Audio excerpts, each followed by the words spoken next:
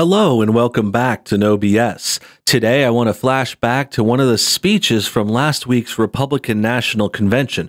As most of you know, the Republicans held their official convention last week and they did a really great job. There were great performances, great speeches, montages, videos. The president and his family members spoke a few times, as did many Republicans and a lot of real Americans too. There was a naturalization ceremony. There was speeches from real people, other candidates across the country, people like trying to save torn apart cities like Baltimore. Lots of good stuff in the convention, way better than the Democrat one from the previous week. But that's besides the point. Today, I want to specifically focus in on one of the speeches, one that came out on the second night from Melania Trump. For those who don't know, Melania Trump is President Trump's wife and also the mother of his child, Barron. And of course, Melania is a beautiful first lady, very strong, very smart, and very wise too. She speaks like 5 languages. She escaped communism from her home country of Slovenia, formerly Yugoslavia, and she basically landed on the moon. You could say that because she went from one of the poorest, terrible situations in the world under communism to being in America, the best country in the world. And now she's living in the White House, designing the Rose Garden, and raising the child of the leader of the free world. I mean, she really brought herself up. She's a very impressive lady, and her speech was really good. It was a really great speech, very powerful, very positive too. She spoke on a lot of interesting things, saying she supports her husband, saying the country should come together, and lots of cool stuff like that. She's basically a model immigrant and a model citizen, and just shows like a great rags to riches story. But that's besides the point today. Today, we're going to talk about some of her detractors and some kinds of criticism that was actually expected by many of us. You see, Melania is, again, she's an immigrant and she speaks with a little bit of an accent. And this is something that comes into contention with a lot of Democrats. The Democrats like to make fun of her and say she can't speak English and stuff like that. That's what we're talking about today. That's what's coming up in this article. This is what the article says. It says, Bette Midler called racist after saying Melania Trump can't speak English at the RNC. So obviously this is wrong for a number of reasons.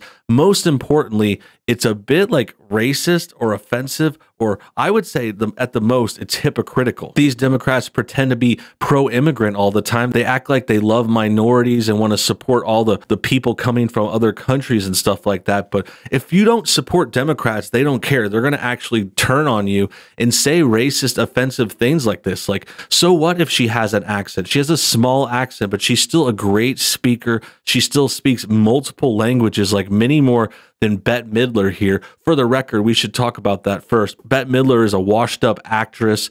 She was famous maybe like 10 or 20 years ago. She's very rich from it too. She was very successful, admittedly. She made many millions of dollars. She's very wealthy. So she's basically a former Hollywood star, washed up, now turned to this like elitist kind of political person. She's very political online now, kind of like almost similar to Alyssa Milano. She's a bit older than that, but she's another one of these actresses that isn't getting enough attention with their career, so they're turning to politics and activism and doing bad things like this. Like her coming after Melania Trump is just really bad. I can see why Melania is making these kinds of like scared face in this picture. Like it looks like she might have heard Bette say that in the moment, but not really. This is a picture from her speech at the convention. It just happened to catch her with her eyes open. And yeah, here's Bette Midler, just terrible person. I wouldn't be surprised that kind of idea comes from someone like this. I mean, this is just lowbrow, very offensive and hypocritical too. I think that's the worst part, is these Democrats pretend they care, but they really don't. Bette Midler is under fire for poking fun at Melania Trump's English after the First Lady spoke on night 2 of the Republican National Convention. The hocus pocus actress has even been deemed racist by some after her tweet poked fun at Mrs. Trump's accent and language skills. Oh God, she still can't speak English,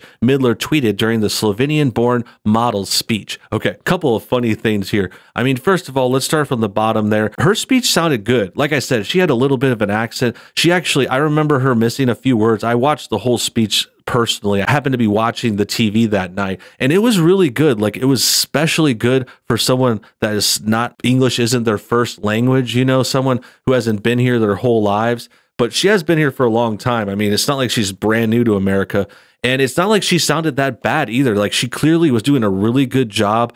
She was maybe a bit nervous. There were a few times she had to miss a few words and get it started again, but she like rolled through it real quick. She had a few mistakes. Like anyone can make a mistake in speaking, in public speaking, especially in these high pressure situations, especially when Melania knew they were going to come after her like this. This was all expected. Like we all said, we knew they were going to come out with some kind of offensive, anti-immigrant, xenophobic, like racist comments like this, which would totally not fly in the other direction. Like if we saw an immigrant speaking with an accent at the Democrat convention and we made fun of it, that would not fly. I would probably get my account deleted. My video would be taken down. Like who knows? I would get punished into the ground. But Bette Midler gets away with stuff like this. I mean, her tweet's still up. She's still, you know, unpunished. She still has a verified account. I'm not asking for anything to happen. I think everyone deserves a right to freedom of speech and expression, including on social media platforms. But this is just me holding their bias rules against them. Now, back to the other parts of this segment of the story. Well, Bette Midler's claim to fame right now is Hocus Pocus. That's just a funny point to me. I don't know.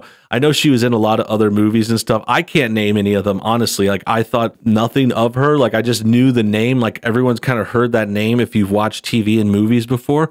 And yeah, I remember Hocus Pocus. That's the only thing I could think of that she's in. And it's just kind of funny because here's the thing. Hocus Pocus isn't a bad movie. It's actually a funny kids movie. It's about a couple witches. It's this Halloween story with some kids and witches and stuff. And I watched it as a kid. Like, I'll admit, I liked it as a kid. That's a pretty classic kids movie. But the fact that that's Bette Midler's claim to fame is showing how much her star has waned. Television personality Piers Morgan snapped back, "Oh God, Bette Midler's a racist," while author Tim Young tweeted, "Bette Midler is a racist piece of what? Pass it on." Not the worst responses. Singer Kaya Jones criticized Midler for taking aim at an immigrant, tweeting, "You're classless. Making a racist, rude comment like that to an immigrant. Shame on you, old lady. Praying God heals your wicked heart." This is from Kaya Jones. Very, very respectable account. Beautiful young lady. Another tweet reads, "Are you actually mocking an immigrant who became the first lady of the United States for her accent?" Yeah, this is what I was saying in the intro too. Like, this is a very respectable immigrant who rose all the way up to the White House. Some people tried to comment against that when I mentioned it on Twitter, and I was like, yeah, she's not the president, but I mean, she's in the White House. She has raised the president's kid. She's part of the first family. Like, that is a big move for her. That's like me or you landing on the moon. Like, literally, it's like, that's how far she's come. She's come from a small communist country in the middle of Eastern Europe, and she's gone all the way across the planet up to the top of the White House. I mean, that is impressive. That's way, way more impressive than anything Bette Midler has done. Bette Midler, it was in Hocus Pocus, like some Disney comedy movie where she played a witch, which is kind of funny, actually. Now that I think of it, I remember when I compared her to Alyssa Milano earlier? Well, Alyssa Milano played a witch too. That's a funny coincidence. I didn't realize that, but something about these old washed up actresses who played witches in the 90s, and now they're like going political in the present. I don't know why that's a trend now, but it appears to be so. While another person wrote, "My mother and many immigrants to this country have an accent due to English being their second, third, fourth language.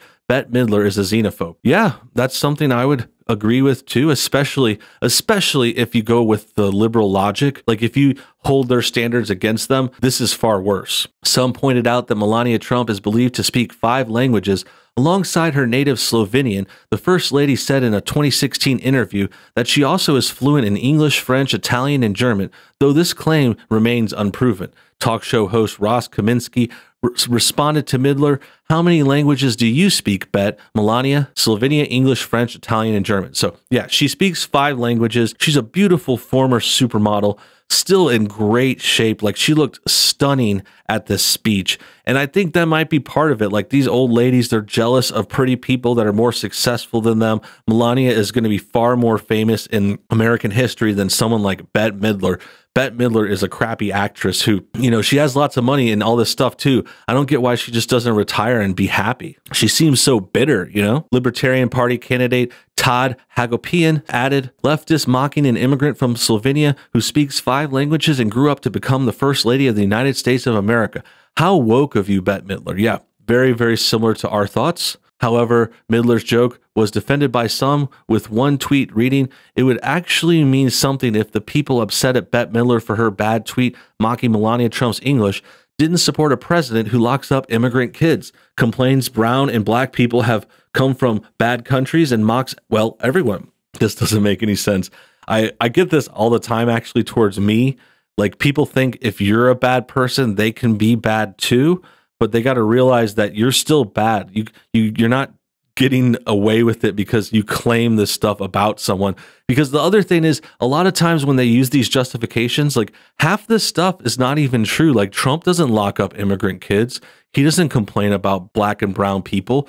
You know, he doesn't say any of this stuff. This is just made up, just like how people make up stuff about other conservatives. Me, I get made up about all the time, people saying I'm far right or racist or a 1940s German or something like that. Like, they just make up stuff about you to justify their hatred and their bad comments. That's the true way that it goes down. And I think we can all see that now. That about wraps things up. I hope you guys enjoyed today's video. Make sure you comment your thoughts on everything below. Also hit that like button to get this thing shared. Subscribe if you're new and hit the bell for notifications too. Until next time, have a great day.